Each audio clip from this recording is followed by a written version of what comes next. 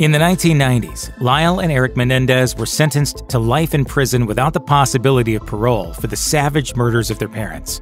But recently, their sentences have provoked controversy. So will the Menendez brothers see freedom in their lifetimes? The Menendezes seemed like a perfect example of the American dream come to fruition. Jose Menendez immigrated from Cuba after the Cuban Revolution in the 1950s. Once in the United States, he lived in his cousin's attic until he earned a scholarship to Southern Illinois University.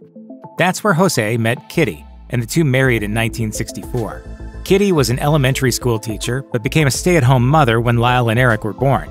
Meanwhile, the family moved to California, where Jose eventually became the head of RCA Records, where he was involved in signing big-name artists like the Eurythmics and Duran Duran. They put on the airs of being this great, happy, together family. By the late 80s, both Lyle and Erik Menendez seemed to have bright futures ahead. 21-year-old Lyle played tennis at Princeton University, while 18-year-old Erik was a highly ranked tennis player in his own right. But in the years leading up to the murders, cracks began to develop in the family's facade. Lyle was suspended from Princeton after being accused of plagiarism, while Erik was involved in several burglaries. On August 20th, 1989, the brothers called police, claiming they'd found their parents murdered in the den of their family's Beverly Hills mansion. Don't kill my parents. Pardon me? Don't kill my parents. Police arrived to find a gruesome crime scene. Jose and Kitty Menendez had received so many wounds, 15 blasts from a pair of shotguns, that they were virtually unrecognizable. Given the brutal nature of the murders, investigators' first suspicion was that the couple were victims of a mob hit. At the time, the Los Angeles Times even printed a quote from an unnamed source that supported the theory, saying, "It was definitely a message killing. There's no question it's organized crime." But as time went on, it became clear that, although there may have been a message, it wasn't from the mafia.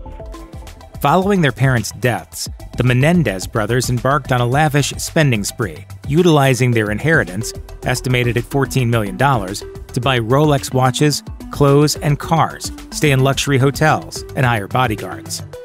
The brothers were out there spending money like it was water.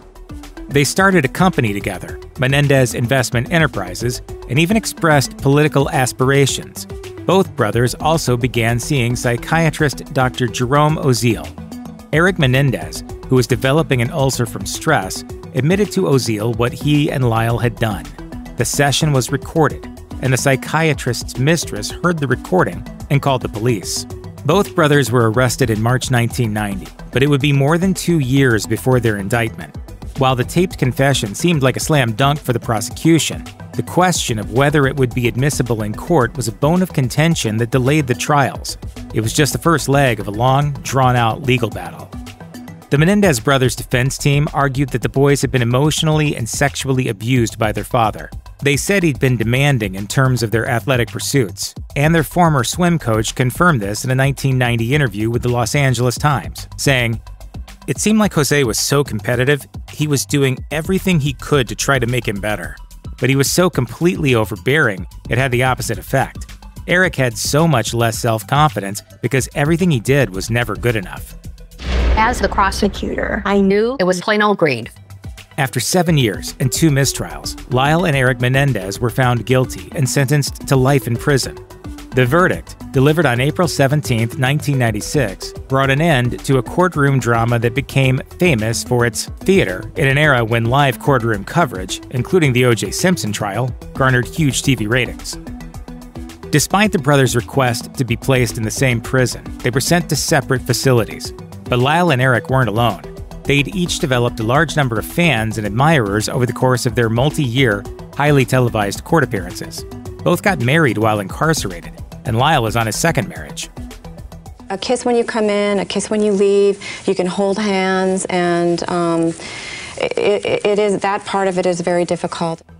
In 2018, Lyle was transferred from Northern California's Mule Creek State Prison down to San Diego's R.J. Donovan Correctional Facility, where his brother is detained.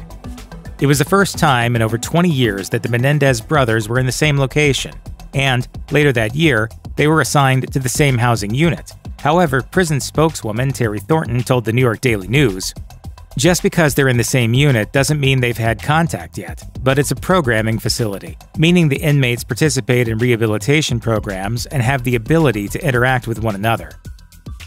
Social media was in its embryonic stages when the Menendez brothers went to prison, but by 2021, it was everywhere.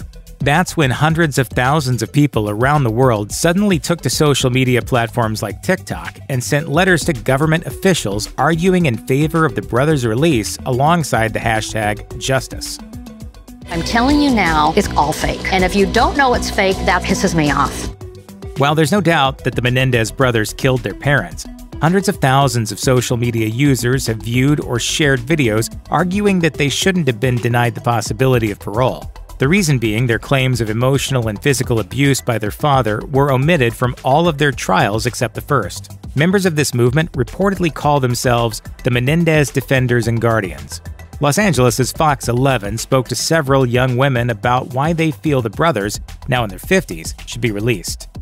They didn't kill their parents for money. They were in fear of their lives. They just wanted the abuse to stop. The brothers have run out of appeals, so the only chance they have of ever getting out of prison at this point would be if new evidence from the 30-year-old murders comes to light. In that case, they might get a new trial. There is no evidence saying they're not guilty.